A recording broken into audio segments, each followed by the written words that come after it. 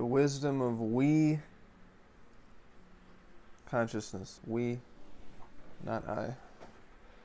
I've been taking care of my grandma who has dementia. And one of the things about people with dementia is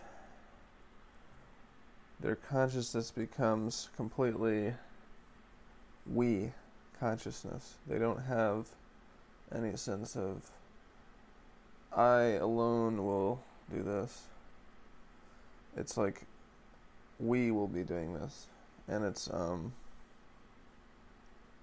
they just have a sense of being part of other people.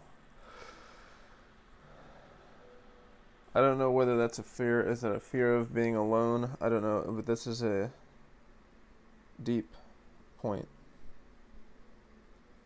It's always a we consciousness, because you're always sharing this experience with other people. You know, it's paradoxical. Like, everything is you, but it's also everybody. Everybody is also that too. So it's a we consciousness. We are doing this together. So staying in we consciousness, group consciousness, sharing consciousness, opening consciousness, as a way to deal with narcissism, as a way to enrich your life, as a way to find power and healing and joy and experiences of joy in the we.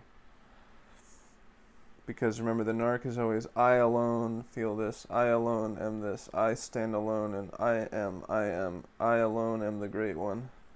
So one of the ways to battle that is stay in a we mindset.